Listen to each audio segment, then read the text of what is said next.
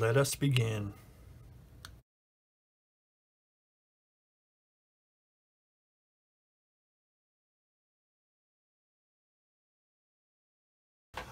Hi, and welcome back to Plastic Models by Regular Dude, and part number 2 of the Dragon 1/35 scale Panzer I Ausf A. So this is part 2 of my series on this particular kit. Part 1 dealt with the introduction, the box contents, and all of that sort of preliminary stuff. So in this episode, I'm actually going to start work. This will be a step-by-step build, pretty in-depth, and from beginning to end. And one of the things I like to do when I do a step-by-step is at the beginning of each video, I demonstrate how I cut off the parts, clean the parts, and prep them for assembly. And then I assemble the parts on a given step. But after a few times of that, I will do that off camera to cut down on the actual time spent on the video and keep it to more pertinent things like the actual assembly and any challenges I may run across. So without further ado, let us begin. So, first part will be step 1, which is the running gear assembly and attachment to the hull. So the first thing I need to do is I need to start cutting off these parts. So let's go ahead and cut off the wheels A4. The reason I'm doing those separately from the others is apparently they are different in some way. Yeah, there's two. Looks like they have a larger. They have the outside part of the where the axle comes through is different. This one protrudes. This one is recessed. So let's get those parts number 4 cut off. So using my handy cutter, this is a God Hand nipper. It's a new one, PN 120. I have been using in the past this Tamiya cutter, and it's still in great shape, but I thought I'd give this one a try and see how it works. So what I do in cases like this is I cut the part back from the edge, cut the sprue gate. Then once I have that cut off, then I come in closer, because with it being off of the sprue, I feel like I have a little bit more control. So I just put it flush on the wheel there and trim it thusly.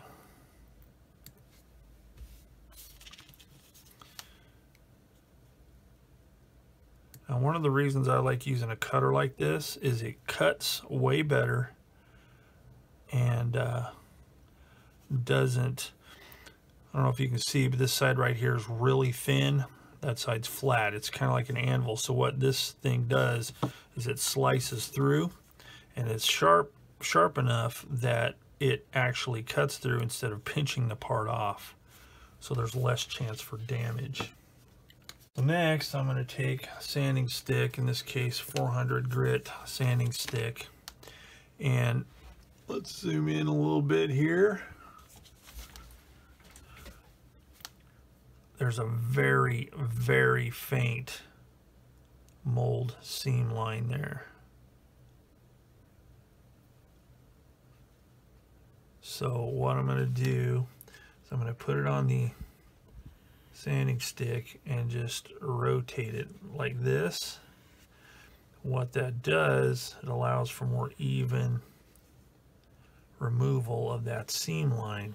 That seam line is so faint, it's incredible. And it keeps from making flat spots. Now a lot of people will sand it like this, and I've done that before, but I just like doing it this way because it gives me a little bit more control. I don't seem to be able to do the other way as well, and there's more of a chance of getting a flat spot. Now, one trick, and I may show it to you later, but a good way to tell if you've got your part sanded is when you sand it like that. Okay, now see, this side over here is kind of dull. This side is shiny. That's because it wasn't perfectly flat. Now, if it's all dull, that means you've done a pretty good job of getting down to the surface on both sides of the mold seam line. So if it's all uniformly dull, then it's pretty likely that you've got it sanded down adequately.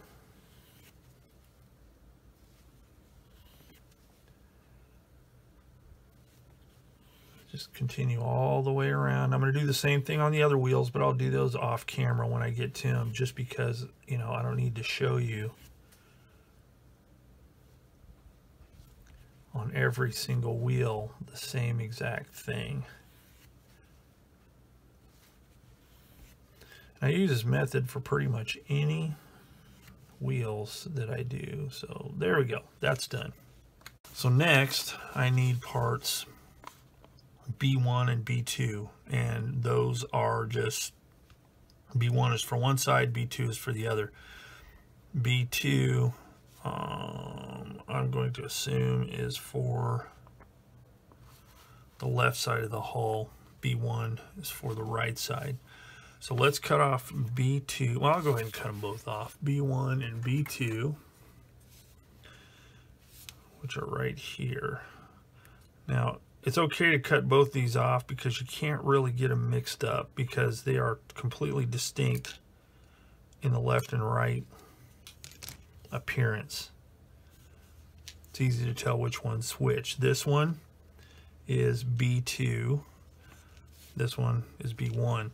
So same thing. Now you got to watch for stuff like this because not all manufacturers do this, but this is a bit of the molding process here, so you got to cut that off.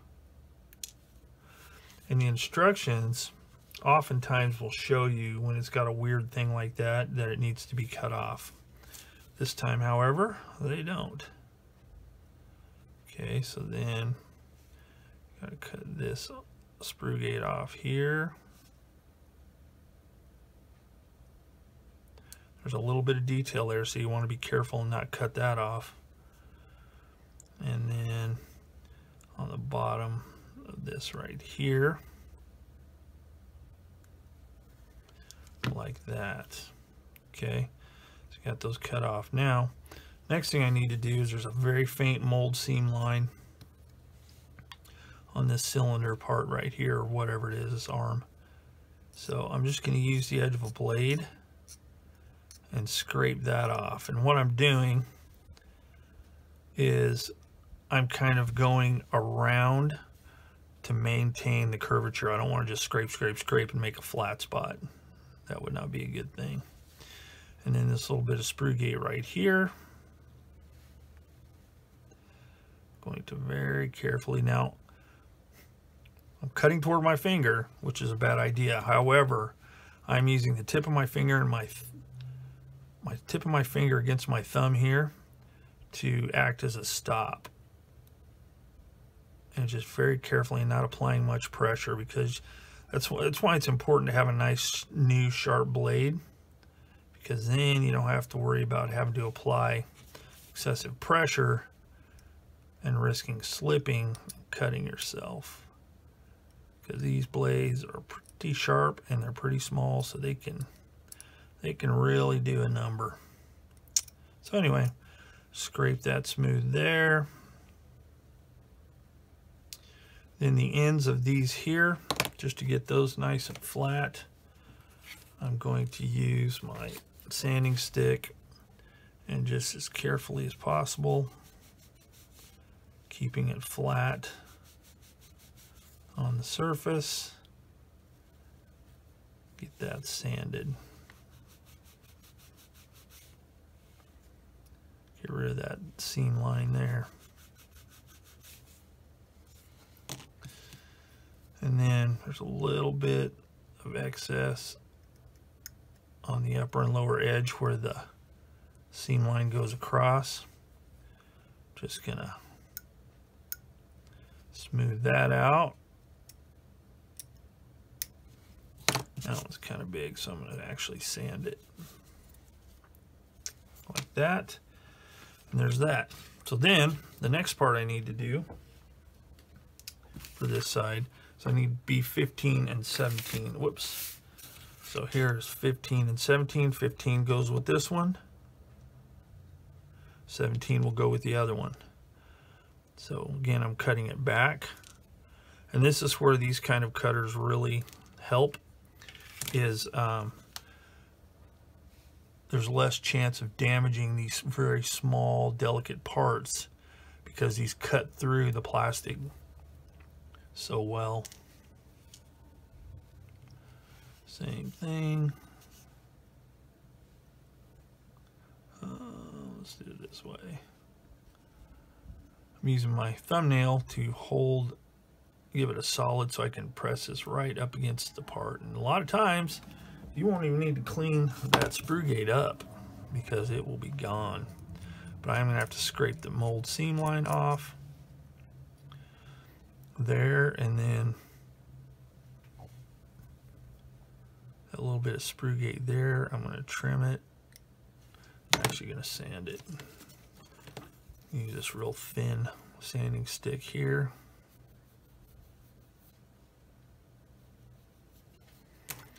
Get that sanded. Trim off on the edge.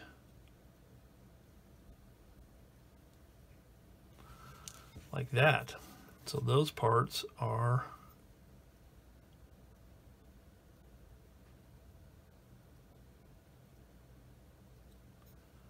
done. So we've got those three parts, then we have one more part, which is A9, which is the hubcap. Now I'm not sure if it's actually what it's technically called, but that's basically what it does. It's capping off the end of the hub. Same thing. Get it as close as possible, cut it off, close as possible, cut it off, and we're ready for assembly. So what we do is we take this part here, we put this wheel on here. Actually, I should do this first. Now this has a certain way that it needs to go. There's a notch there that fits right here.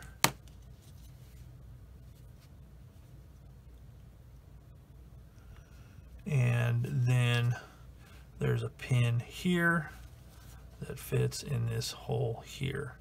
So to make it a little easier, I'm going to get my tweezers.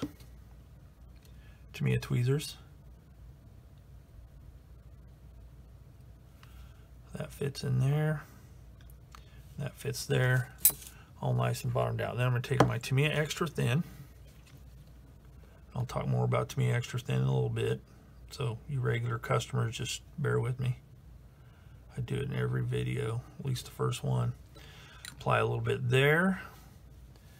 And there.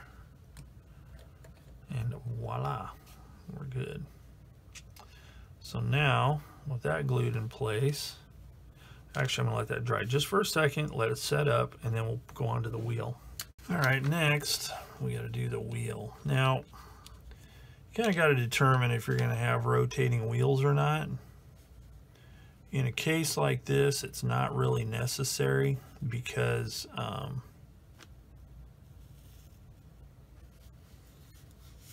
you know, it's not necessary to have moving components for the running gear on this. It wouldn't really do any good anyway. but you could. But I am not going to. I'm just going to glue all this stuff on here. So what I'm going to do, you know what, I think I will, just to see if I can do it. I don't think there's enough clearance for that to work, so I'm just going to glue it on here. So first I'm going to take my wheel, hold it on the axle, apply a little bit of cement here, get it to stick, and then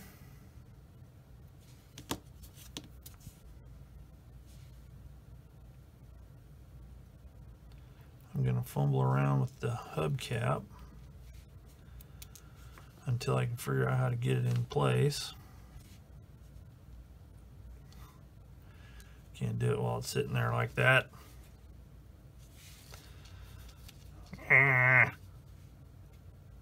we go. All right, so there we go. All right, so then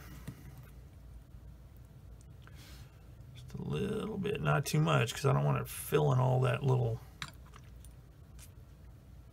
area around the edge of that wheel there. I don't want that all filled in because I want it to hold the wash good. All right, so there it is. So that is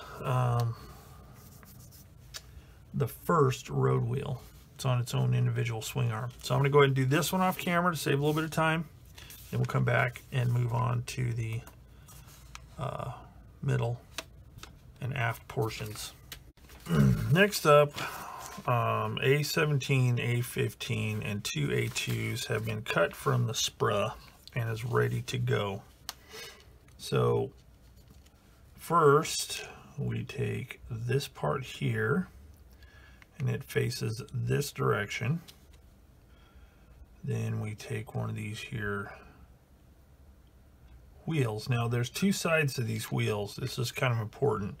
They look similar, but this side here is just flat, no detail. This side here, you may not be able to see it on the video, but there are little indentations all around. So there's detail on the outside part. Now you're not really going to see it that much once this is put together, but it is there.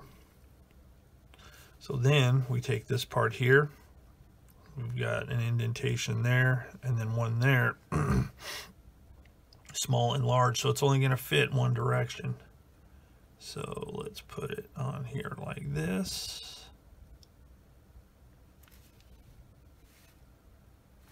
And like that. So that's how it goes together.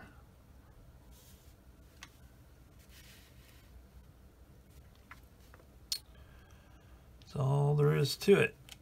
So now all I gotta do is just glue it together. So again, I'm going to use my Tamiya Extra Thin.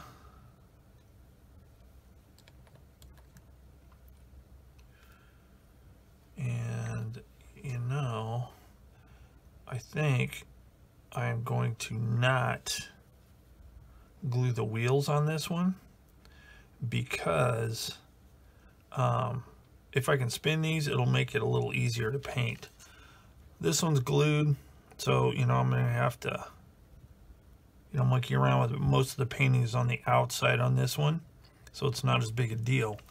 So with these, since it goes behind some of that detail there, it'll be easier if I can roll them. So I'm just going to glue the center part here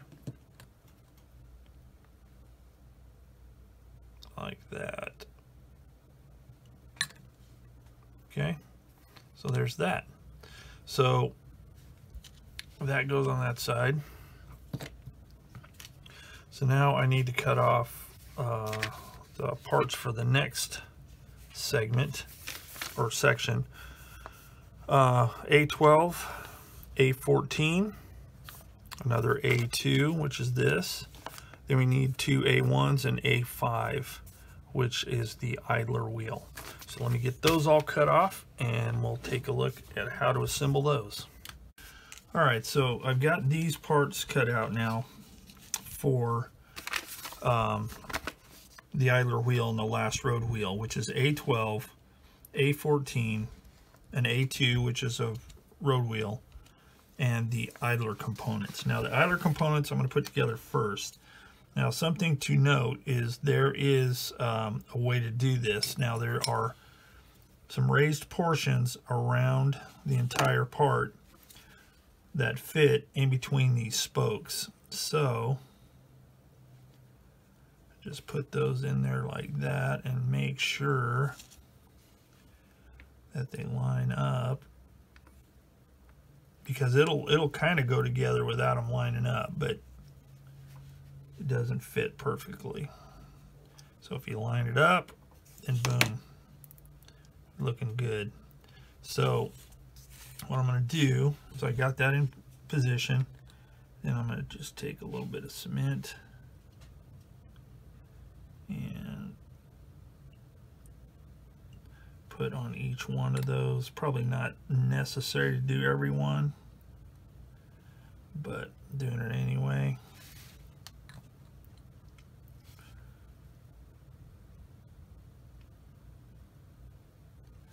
Like that, and then I'm going to make sure that it's all pressed in evenly. That gives you that nice, really nice rim detail going on there. Then you got to put one on the other side, and I need to make sure this one is lined up as well.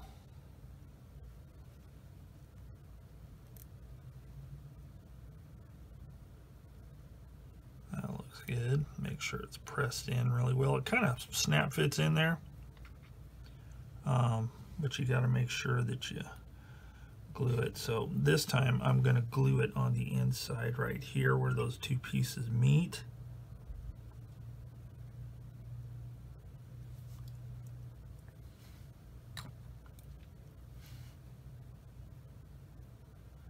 All the way around like that.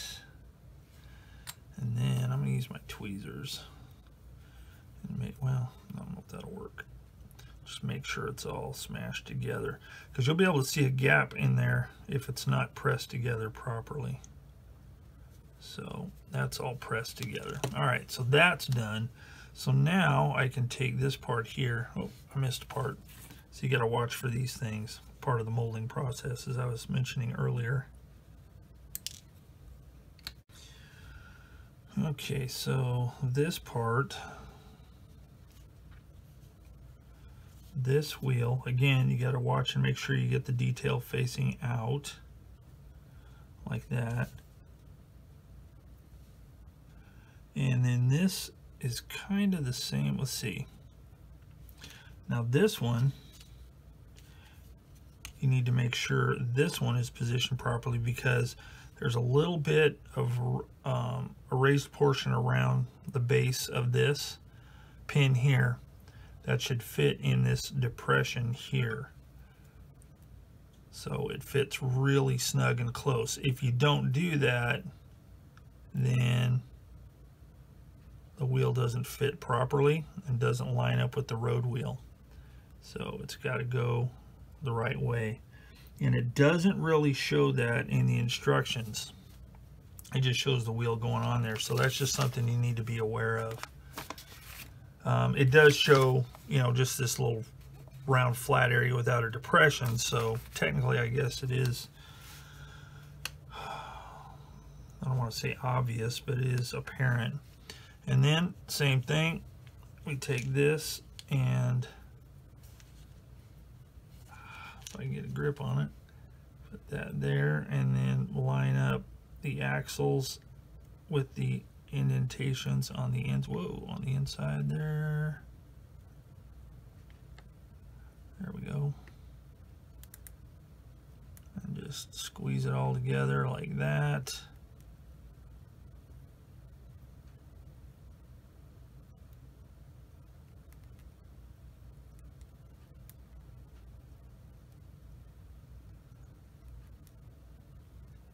Make sure it looks even that way. And then I'm going to do the same thing here. I'm just going to glue that pin part in there. Yeah, it looks good.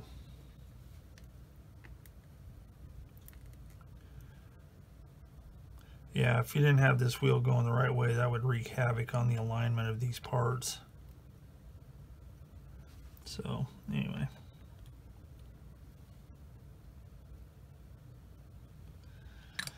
So there is that. So that is all of the parts for one side. So let me get the others assembled, and then we'll mount those to the hull. All right, so I'm doing the drive sprockets next, and this is one of the things that drives me crazy about some manufacturers, and I guess there's not, I don't know, but the sprue gates between the sprocket teeth. So that is just a pain, because nippers aren't small enough to fit down in there, so you have to either sand it or cut it out. I'm opting to cut it out with this handy dandy nice new blade, and I'm trying to be ultra careful here, but it's just a pain.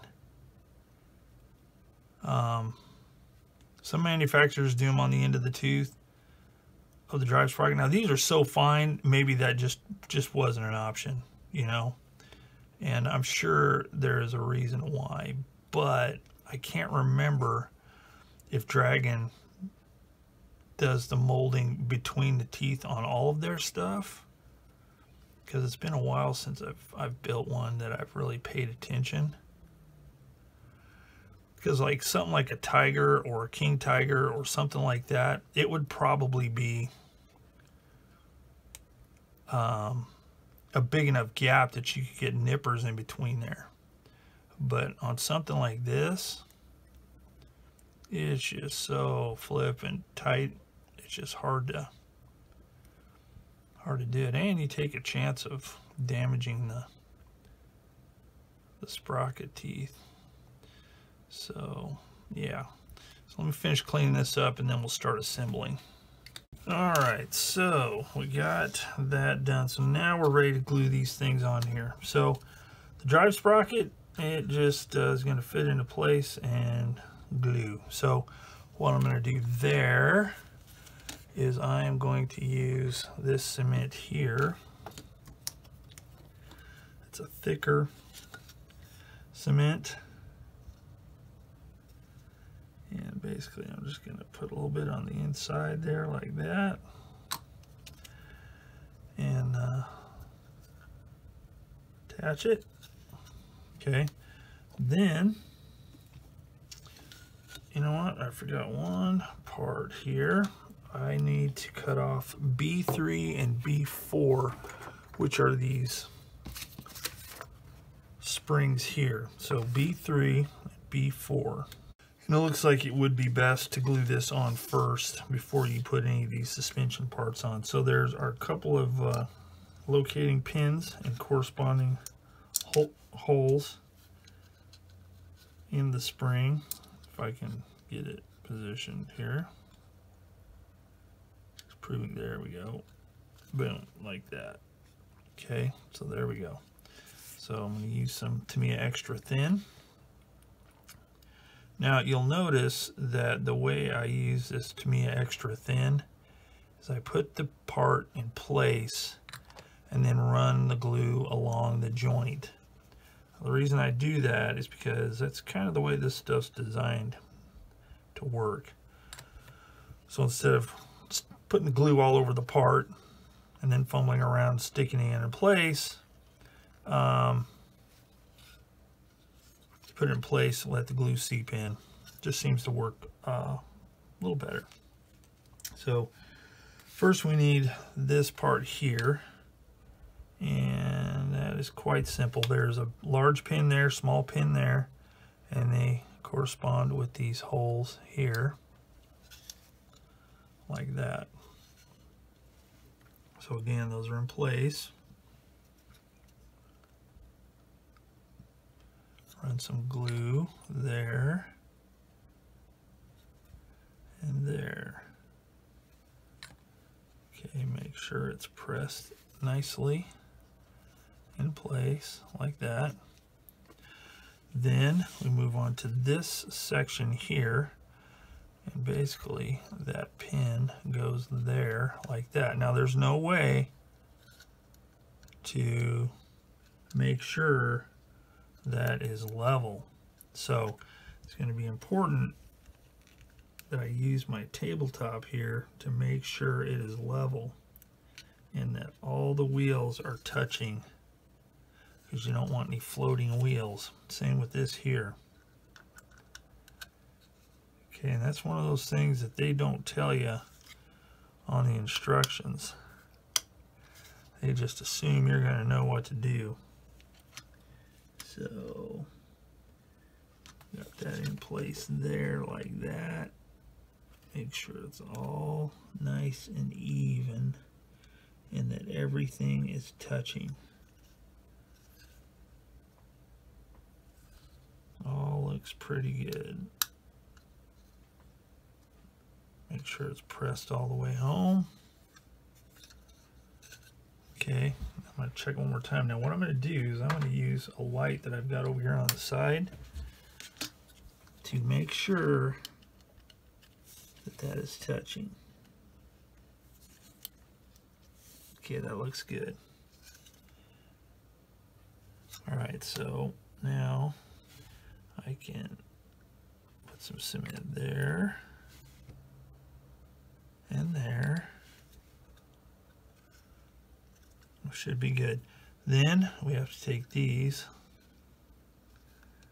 return rollers and glue those in place. Now, because of the way those are being glued on there, I am going to use this cement again. Or, you know what, let me show you another kind of cement I use for this type of stuff. This works really good if you really want to have pinpoint accuracy. And it's this Tester's Model Master with this awesome applicator. And it's really similar to, I'm thinking it's really similar in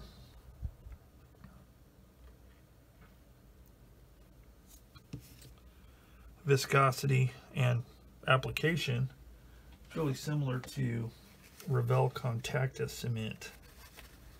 So it's just nice because it gives you some really nice pinpoint accuracy. If I can get the glue to come out.